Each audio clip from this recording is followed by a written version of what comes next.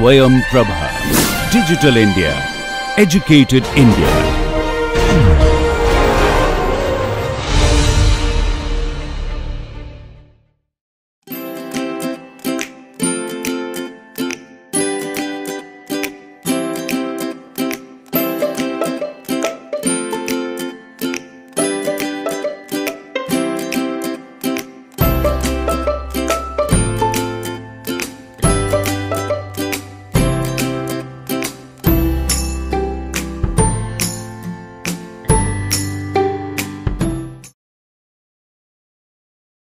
Alright, welcome everyone. This is lecture 5 and the last part of an overview of microbial life.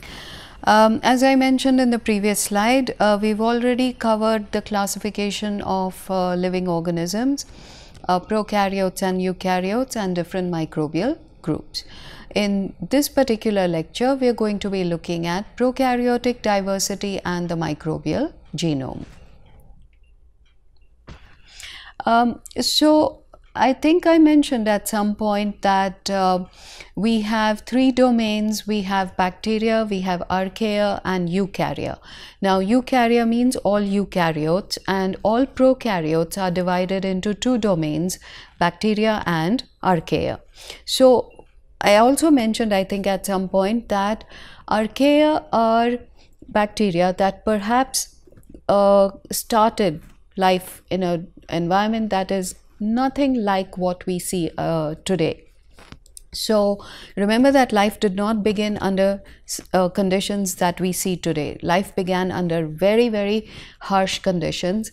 The temperature was very high, pH was somewhat low, there was no oxygen in those conditions. Those are the conditions under which life began.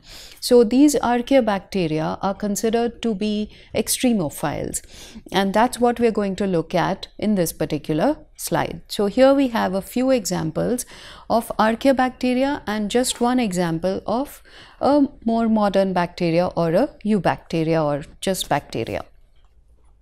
So let's take the idea of temperature first. We will be looking at these factors in more detail in subsequent topics, but this is just to give you a little bit of an idea about extremophiles. These are a very interesting group of bacteria, so that's why it's important to at least recognize the fact that they exist, and they exist in very, very harsh conditions which we would normally imagine no life can exist. So at very high temperatures, we have a group of bacteria called hyperthermophilic bacteria or hyperthermophiles. They are capable of living within a temperature range of 106 to 113 degree centigrade. Their habitat can be hot water springs or boiling water springs. They can be in submarine hydrothermal vents. So you have hot gases coming out from the depth of the earth in these marine environments at the depth of the ocean floor and so on. These are archaeobacteria. So this is one particular example called Pyrolobus fumari. At the other end of the temperature range, we have what are called psychrophilic bacteria. These psychrophilic bacteria are capable of thriving under sub-zero conditions. So we have one particular species, Synechococcus lividus, which is capable of living even in ice. So people have bored into Antarctic ice and found examples of algal as well as bacterial cells that have been able to thrive even under those conditions. Then we have low pH. Those are called acidophilic bacteria. In this particular example, it's a volcanic spring, but you can see acidophilic bacteria in acid mine drainage. The limits in terms of pH are negative units of 0.06 all the way to pH 4, and these are again archaeobacteria, and in this particular example it's Picrophilus oshimei, and high pH, which means base. They are thriving in a high pH environment. So it's an alkaliphile or an alkaliphil, 8.5 to 12 pH. Soda lakes are examples of where you might find these bacteria, and these are again archaeobacteria. at the bottom of the ocean or in the depths of the oceans where the pressure, because of the hydrostatic pressure, is extremely high, there are very few living organisms that can withstand those kinds of hydrostatic pressures. So the number of organisms you see in the depth of the oceans is much less than what you see at the higher layers or the high so these barophilic bacteria, they are capable of withstanding pressures of 500 to more than 1000 atmospheres. And the Marianas Trench, which is considered to be the deepest point on the planet, there are bacteria that have been found even in that location. It's again an archaeobacteria and it's been named for the location, so it's called Mariana Trench MT41. You would think that salt, which we think of as a preservative, when we think about food preservation, we think of high saline solutions as being preservatives because most bacteria or pathogenic bacteria are not capable of growing in them. So that is definitely true. However, that does not mean there are no bacteria in the salt pans. If you happen to go to a salt pan, you might want to take a sample and see if there are bacteria in it, because halophilic bacteria are capable of thriving even in those environments. So they have the ability to tolerate saline concentrations of 15 to 32%. What is the saline concentration of seawater? Seawater is 3.5%. So this is 10 times, almost 10 times higher than seawater. So even under those conditions, there are certain algal cells as well as bacteria that are capable of growing and surviving. So this is an example of an archaeobacteria. It's a Halobacterium salinarum, and I'll show you some graphics which also give you examples of the same. So here we have a boiling water spring. This is from the Yellowstone National Park. All the colors are due to different species of thermophilic bacteria that live in this particular spring. The blue water in the center is extremely hot, it's boiling, but it does not prevent particular species of bacteria from growing in it.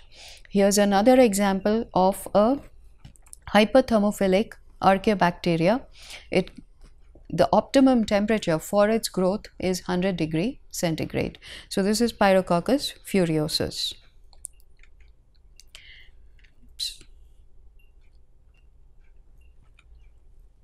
So here we have hyperthermophilic bacteria. This is a SEM, this is a scanning electron micrograph. You can see it and you can see the size. It's a very small sized bacteria. These are this is an Aquifex bacteria which has an optimum temperature of growth which is greater than 80 degrees centigrade. You can see the tree of life, just to remind you, the phylogenetic tree, and this is the last universal common ancestor, and you have the two branches with the prokaryotes, bacteria and archaea, and eukarya, which is the third branch or the third domain. Then we have another extremophile called Deinococcus radiodurans, and this is considered the world's toughest bacterium according to the Guinness Book of World Records. This bacterium has the ability to withstand radiation that no human being or any other organism is capable of withstanding. It can survive under extremely low temperature conditions and pH. It can live without water, without air, and so on. So these are examples of extreme thermophiles or extremophiles. Then like I said, Halobacter salinarum, this is an example of that bacteria which is capable of growing in salt pans. Remember, the concentration of salt in salt pans is much higher than in seawater. So even in marine seawater, you will find that very few bacteria are capable of surviving. So there are some species that are capable of surviving in these harsh environments. This particular graphic is of a bacteria growing on salt saturated agar plates. You can find them in salted fish, you can find them in hides, the animal hides, hypersaline lakes, and salt pans and salt urns. This graphic shows you algal growth in ponds. So this is a red algae, Dunaliella salina, which has very high amounts of beta carotene, and it's a halophile. So it is red in color. That's, in fact, I should mention one more point here, that sometimes you can see a pinkish color where you have high saline solutions or high saline containing wastewaters. You will find this pinkish color, and that pinkish color may be due to either the bacteria that are growing in these conditions or due to these red algal cells. So it depends on, you have to test the sample for all these possibilities. Then you have, like I said, radiation resistant extremophiles. Thermococcus gamma tolerans. This is an extremophile. It's extremely resistant to radiation. It can withstand 30,000 grays in terms of gamma radiation, and for comparison, 5 grays is sufficient for killing a human being. So you can see that these bacteria, they're all archaeobacteria, and these archaeobacteria go back to a time when the conditions on the planet were extremely hostile compared to current conditions, but they are reminders of that past.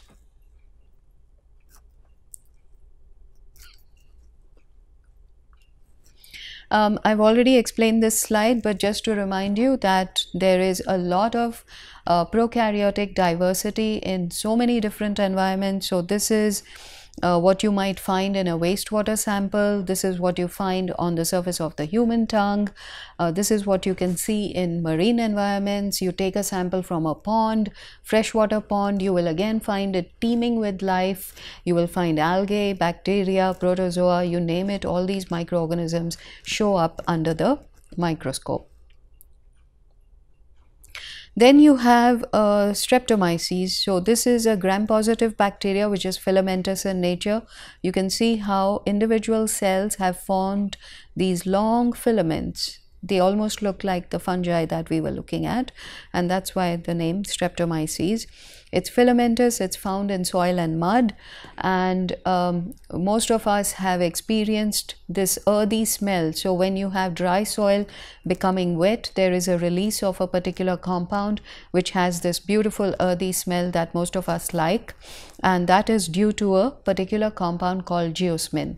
And animals and human beings are very sensitive to the smell of geosmin because that was what helped us find water.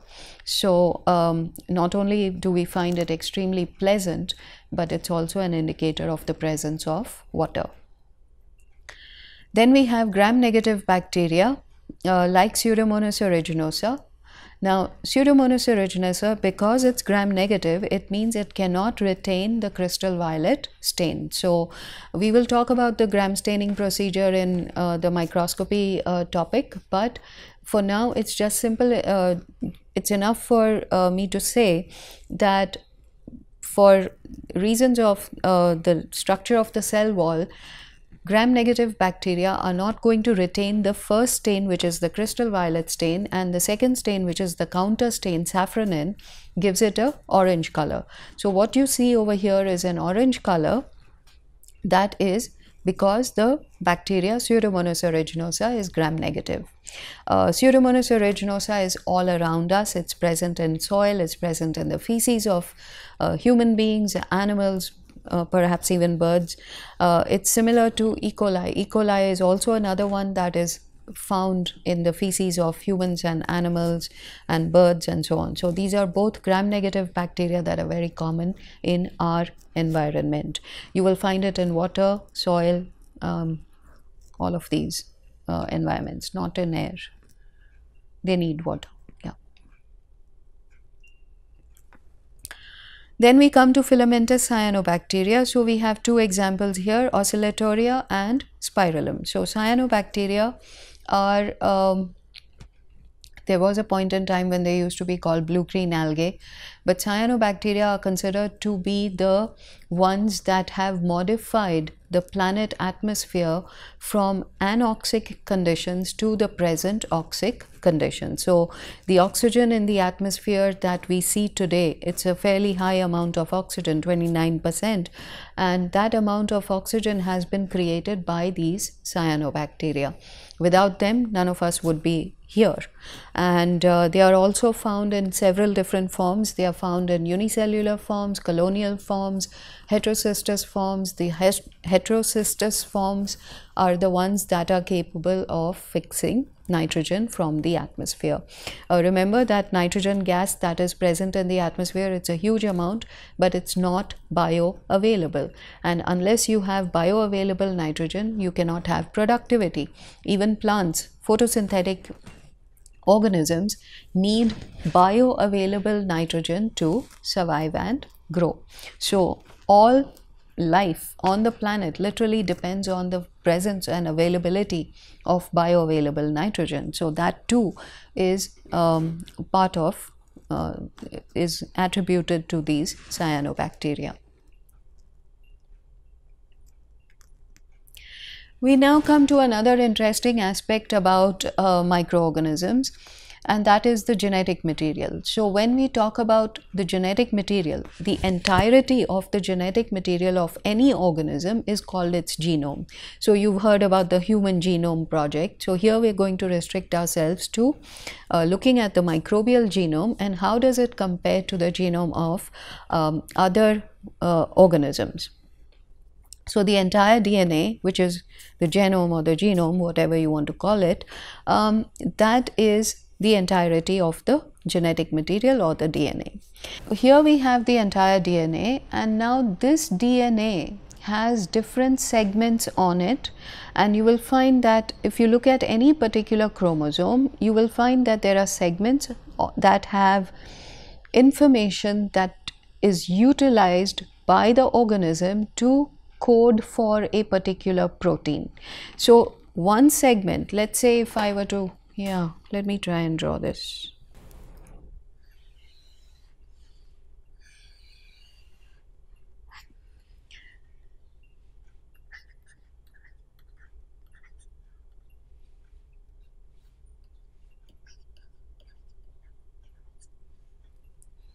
Okay, so a very rough sketch of what a particular chromosome might look like. So you have a long strand of the DNA and you will have segments, and each segment that encodes for one product or one protein is called a gene. So every segment that encodes for one product by definition is called the gene.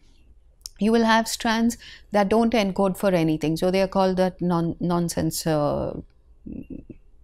code, and and they're not equal in size. You might have small genes and large ones and so on. So that is, each gene is a segment of the DNA that encodes for one product, and that product is generally a protein. And this can be encoding. The encoding, remember I said this in a previous lecture, that the DNA is transcribed to the RNA, and then the RNA is translated to a protein. So those are the two processes that have to happen for the proteins to be formed. So this can happen via the messenger RNA, or it can happen through another RNA or something like the ribosomal RNA. Now for the prokaryotes, since we are going to be focusing more or less on prokaryotes, mostly on bacteria, and we know that these prokaryotes have a large single circular double-stranded DNA, that is one single chromosome. So these prokaryotes do not have more than one chromosome, they have just one chromosome, and it's a single circular chromosome, and they do not have a well-defined nucleus. This single chromosome is scattered throughout the cytoplasm of these prokaryotes, and so eukaryotes have a linear DNA in the nucleus, and because the nucleus is very well defined, the chromosomes, whether they are a single chromosome or multiple chromosomes, they are packaged in a very organized state. Now, if there are two copies of the chromosome, it's called a diploid cell. If there is a single copy, it's called a haploid cell. For cell reproduction to happen, the chromosomes have to be doubled and then the cell divides. So, for the new biomass to be generated, you need doubling of the chromosomes followed by cell division. In sexual reproduction, the diploid genetic material is first split into two haploid cells in a process called meiosis. Cell division is mitosis, and the halving of the diploid cell is always it happens only in sexual reproduction, and that happens by the process of meiosis. Then you have bacterial yeast. Just an example, Saccharomyces cerevisiae, which has 16 chromosomes, which means 8 pairs. The human cells have 46 chromosomes, which means 23 pairs.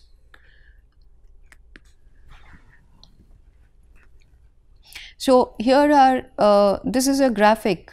On the upper right, you can see a graphic that shows the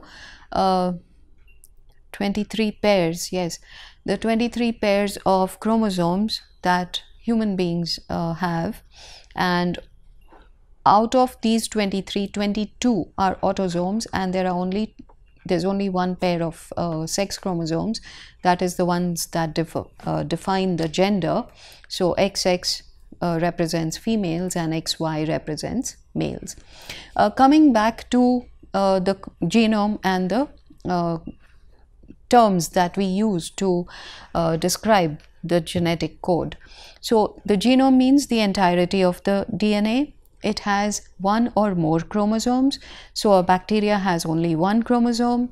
Higher organisms will have more than one chromosome, and each DNA molecule will have segments. I've already shown you that. So every single chromosome has several genes. It's not just one gene. Every chromosome has several genes. These DNA segments on the chromosome are encoding for separate products. So by definition, a gene is that segment of the DNA that encodes for a particular product.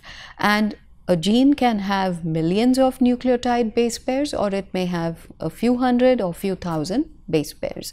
So that is the correspondence between gene to product to base pairs. I've already mentioned that bacteria have only one chromosome with about 3,000 to 4,000 genes. And we know that human beings have 23 pairs of chromosomes, with the largest one having 2,968 genes, and the smallest one, the Y chromosome, has the fewest number of genes, and that is 231 genes. These prokaryotes have a single circular strand. So if you were to refer to one of the textbooks or even both the textbooks, you might find there are graphics that show you the single circular strand. It's a very, very long strand. It's not just a very short strand. It's an extremely long strand which has a lot of information encoded in it, but it's a single circular strand. So we can represent it by a simple circle. So that is our single chromosome in a prokaryote. On the other hand, eukaryotes all have linear DNA. They do not have circular chromosomes. There are a few exceptions in the literature where people have reported bacteria with linear DNA, but by and large, all prokaryotes have circular stranded DNA. All right, so here we have, in this particular graph, we have a comparison of the genome sizes of archaeobacteria and bacteria. Now, as I said, archaeobacteria go back to a much more primitive form of life, and you can see that the genome size on an average is much smaller for archaeobacteria compared to bacteria. So you can see all these extremophiles that we were looking at earlier, the methanogenic bacteria, halobacteria that grow in salt pans, all of hyperthermophilic bacteria, all these bacteria have a size range anywhere from 0.5 million base pairs to about little less than 6 million base pairs. In comparison, if you look at the more modern bacteria, you can see they range from almost the same minimum, 0.5 million base pairs, but the largest ones are close to 10 million base pairs. And the ones that we are most familiar with in our environment, E. coli, which is one of them, 5.5, it's close to the largest archaeobacteria. Pseudomonas, which is another very common species found in our environment, Pseudomonas putida, Mycobacterium tuberculosis, all of these are fairly large in general compared to archaeobacteria. Now that we have seen the genome sizes of archaeobacteria as well as bacteria, let's get some idea in terms of other organisms. So in this table there are genome sizes for organisms starting all the way from the coronavirus to human beings. So when we look at human beings, we have a genome size of 3.1 billion base pairs, and estimated number of genes is 30,000 to 40,000. A lab mouse would have 1.3 billion base pairs and genes would be around 30,000. Mustard weed has about 60 million base pairs and 25,000 genes. Roundworms have about 48.5 million base pairs and 19,000 genes. So the fruit fly has about 70 million base pairs. Yeast, which is a microorganism, has 12.1 million base pairs and 6,000 genes. E. coli, which is a bacteria, has 4.6 million base pairs and 3,200 genes. Let's compare that with two retroviruses, the human immunodeficiency virus HIV and the coronavirus. The human deficiency virus, HIV virus, has 9,400 bases, not base pairs but bases, and 9 genes. Coronavirus, which is a single-stranded RNA, that's why it cannot be expressed as base pairs, it has to be expressed only in terms of bases, has 29,811 bases. This information was from Nature, the magazine. So in this slide what you see is more of the same comparison, but this is shown in graphic form. So you can see different types of gram-positive and gram-negative bacteria in terms of base pairs. The size of the genome is anywhere from 10 to the power 6 to 10 to the power 7 base pairs. And fungi range from 10 to the power 7 to 10 to the power 8, so do algal cells and so do some worms. Crustaceans, echinoderms, insects, all of them range over a fairly large size from 10 to the power 8 to 10 to the power 9 or even 10, and birds are around 10 to the power 9. Fish are around 10 to the power 9 to 10 to the power 10. Reptiles, again in the same range. Mammals, within that range. Amphibians, flowering plants, all of them have a huge range from 10 to the power 8 to 10 to the power 11 base pairs. We'll stop at this point. Thank you.